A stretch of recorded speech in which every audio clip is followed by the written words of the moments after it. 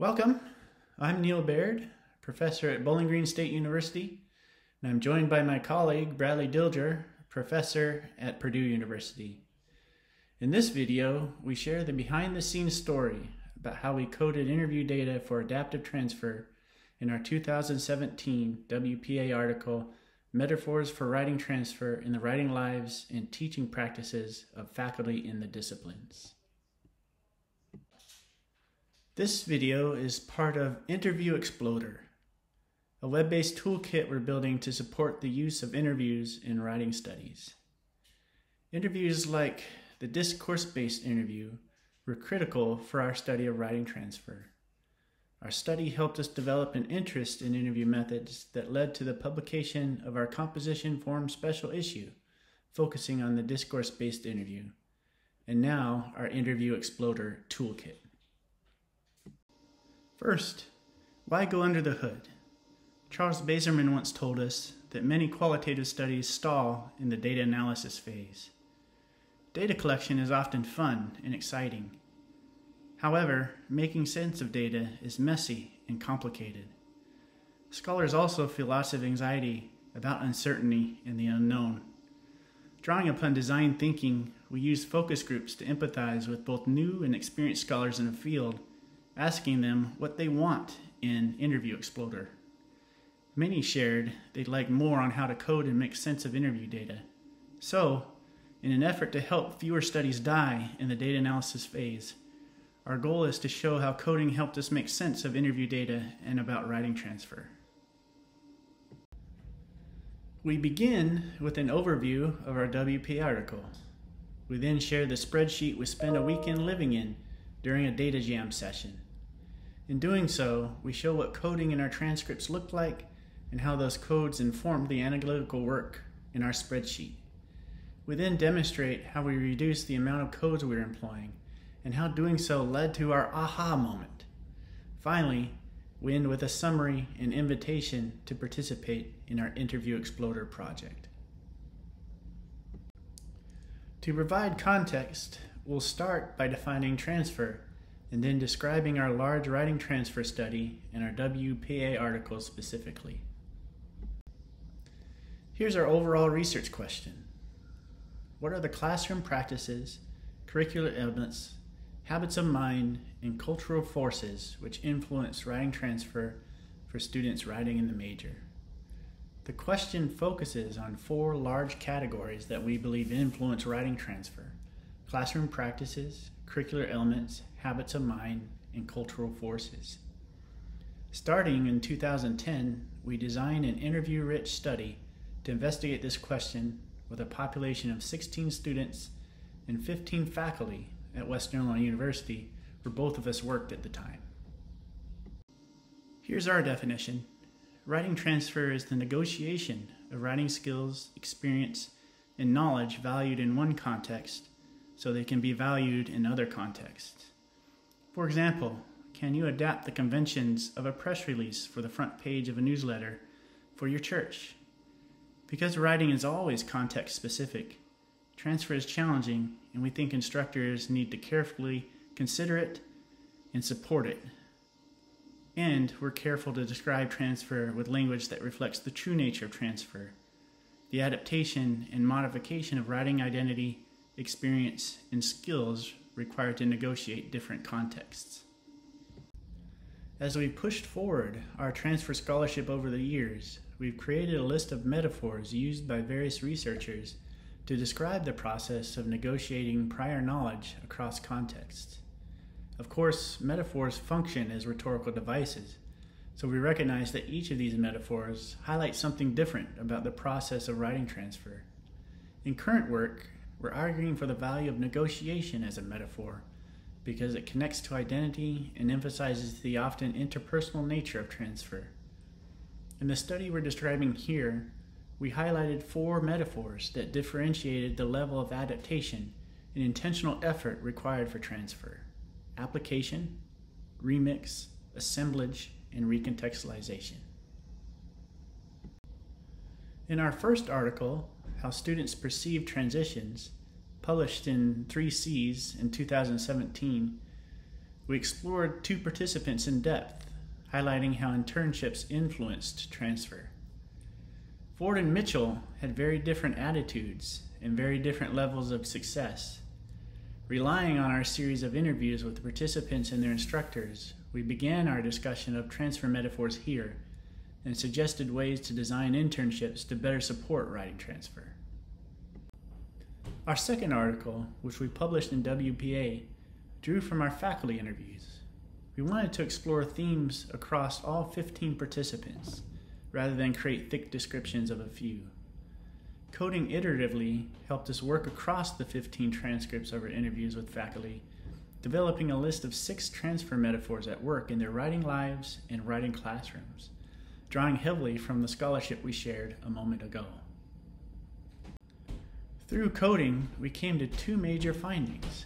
First, faculty perceptions of writing transfer in their own development as writers often differed from how they perceived transfer in their classrooms. You can see this by reading across the rows in the table here, especially in the red call-out to the left.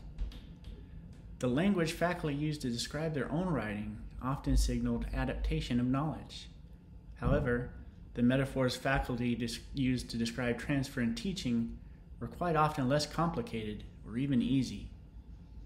And second, in teaching, these metaphors often changed over time. As you can see in the blue call-out to the right, faculty perceptions of transfer often differed when they referenced transfer at the beginning of the course versus the end. Now, we'll share how our use of spreadsheets helped us work across those 15 transcripts to transform our coded interview data into a coherent analysis and a publishable article. Shortly after we concluded data collection, Bradley moved to Purdue University. He returned to Western Illinois for a weekend coding retreat. We read our transcripts, ate lots and lots of barbecue, went for bike rides, and lived in our spreadsheets. Coding is the process of analyzing data by assigning short labels that describe the data. Coding allows researchers to explore the frequency of specific patterns in their data, adding a quantitative dimension to qualitative work. Insight can also be gained from the co-occurrence of particular codes. Most importantly, sorting codes, grouping them together, and writing reflective memos based on codes provides a kind of distant reading of data which can lead to important insights. In this example, using our interview data, we show how coding often works. Data is split into chunks or segmented, and then codes are assigned to the chunks of data. Here we are segmenting into sentences. The codes focus on 2 elements. One set of codes is based on the large influence areas you may remember from our overarching research question. However, sometimes it's hard to assign a single code or untangle influences, so multiple codes can be assigned. The second set of codes identify the genres that participants are referring to, which we know from the scholarship is an important influence on transfer. In the previous example, we used a table to show codes, like a spreadsheet.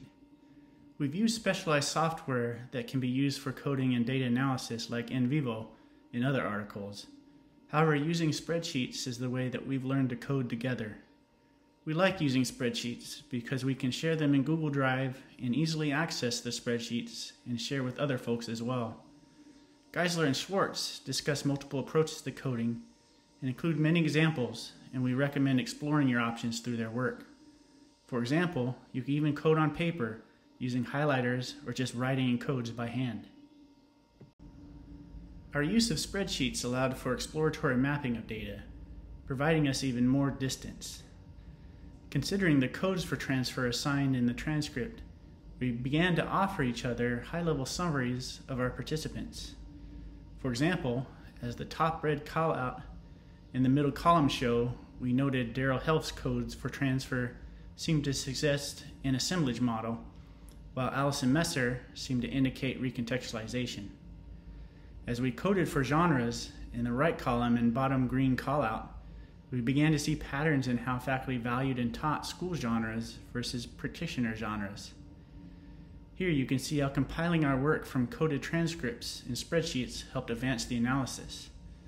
Spreadsheets are good for this type of analysis because it's easy to add columns, and the use of subsheets can allow researchers to work with different participants without having to juggle multiple documents. It's also easy to reorder or hide the columns for focus. The spreadsheets we are sharing in this video contain summaries of patterns we saw in our coding of faculty interviews.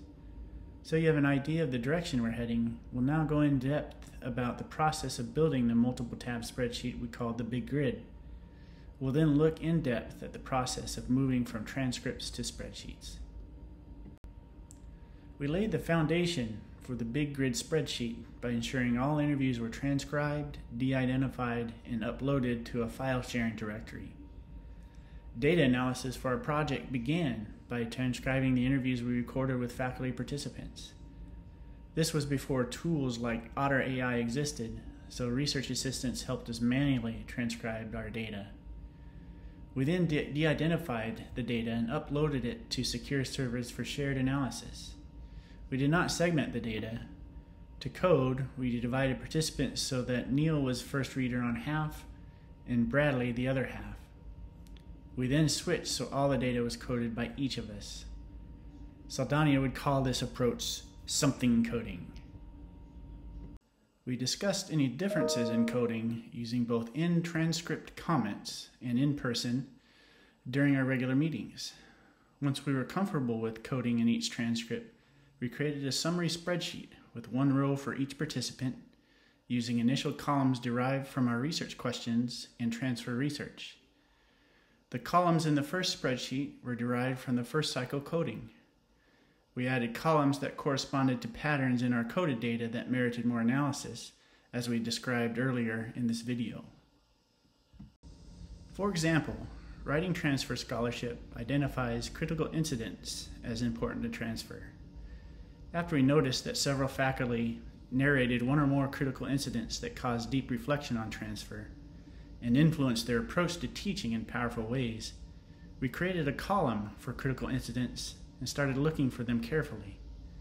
Likewise, the metaphors used to define transfer offer powerful windows into definitions of transfer and influence on pedagogy, so they were mapped in a column as well.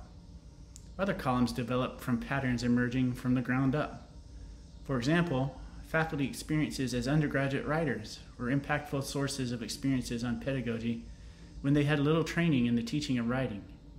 In summary, then, the big grid spreadsheet became a space to explore the data systematically, discover new insights, but manage those insights more easily.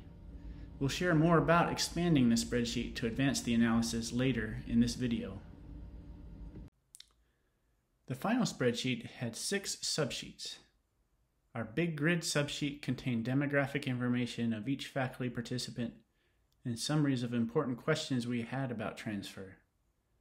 3 subsheets were devoted to transfer metaphors, transfer related to teaching, transfer in their own writing development, and transfer connected to the 4 areas of our research question. The final 2 subsheets focused on the genres they valued in their writing courses and a summary of our aha moment, which we will talk about in more detail. Some researchers code directly in spreadsheets. We don't take that approach here. We use spreadsheets to summarize patterns we see in document-based coding of faculty interviews. So now we'll share what our coding and transcripts looked like and how patterns in coding became data in our spreadsheets. We'll do so with a case study of one of our faculty participants. His name is Douglas Edge. Here's part of our coded interview for Edge, recreated from the online document so it's easier to see on video. Faculty would often share critical incidents that caused them to question themselves as writers. Here, Douglas Edge signals a critical incident when he describes, quote, a shocking wake-up call, end quote, when he received a D- and a single comment from his instructor, feeble. Neil used a comment to code this as critical incident. Again, the technology we're using is simple, just online documents both of us can easily access, and their built-in commenting tools. Having identified a critical incident, we coded to better understand it and its potential influences on teaching. This additional work began to help us understand his critical incident as an act of transfer. Again, we've recreated the online document here.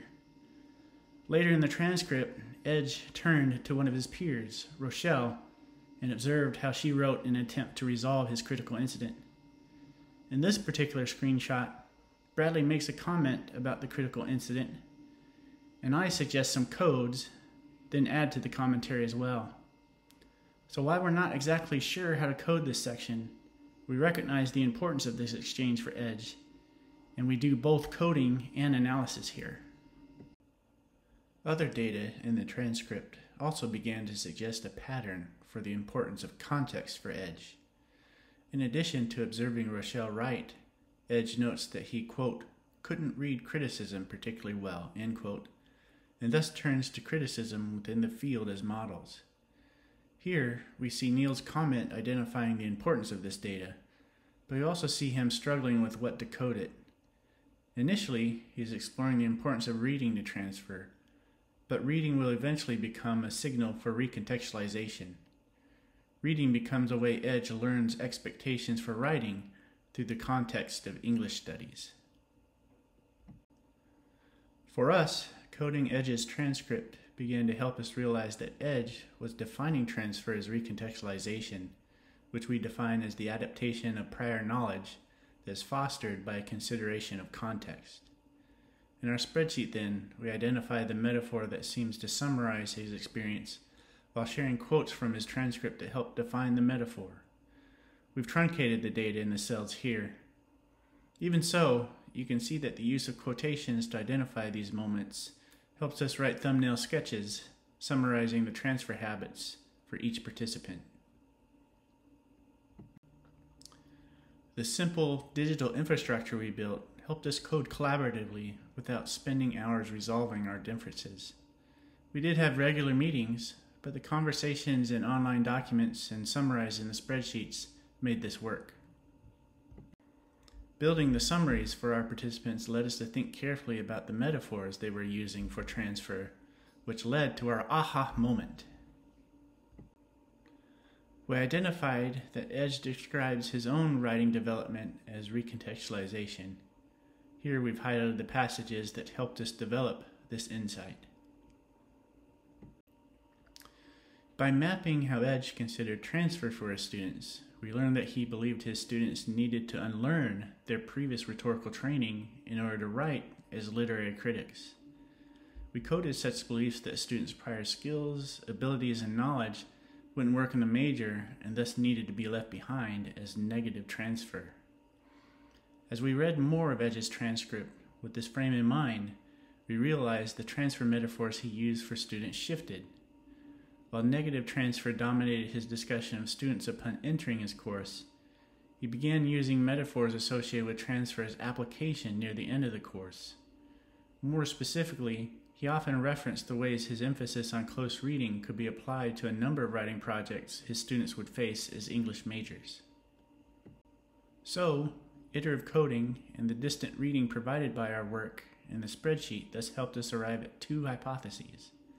First, transfer metaphors sometimes differed in participants' own writing lives and in their teaching. And second, the metaphors used to describe writing transfer and teaching sometimes changed from the beginning of the semester to the end. Now that we had our potential big finding, it was time to go back to the coded transcripts to verify that metaphors were changing and to begin to understand why. We did this by expanding our spreadsheet. Once we realized metaphors might be different for participants' teaching and writing lives, and often different at the start and end of courses, we needed to verify our analysis. Using the big grid, we mapped transfer definitions to each of our faculty participants. We identified the transfer metaphor they used to describe their own writing development, and then the metaphor used to describe transfer at the beginning of their writing course and near the end. We jumped back into the transcripts to confirm this mapping, relying on our coding to find moments to verify or question our initial impressions. As we reviewed the transcripts and developed new subsheets detailing participant data, We also updated the summaries of transfer definitions. Using color coding helped us to see participants who use simple or adaptive metaphors and highlighted change as well. Here, recontextualization, the richest form of adaptive transfer, is green and bold, and negative transfer, the most problematic form of simple transfer, is red and italic. This iterative approach helped us get the analysis right. We changed 25 of 45 elements of the summary data as we mapped data across all participants. As you can see, the spreadsheet we arrived at in our previous slide became this table in our WPA article, outlining each of the transfer metaphors our faculty participants used to describe their writing and teaching lives, how those metaphors changed in their classes, and if that change was deliberate.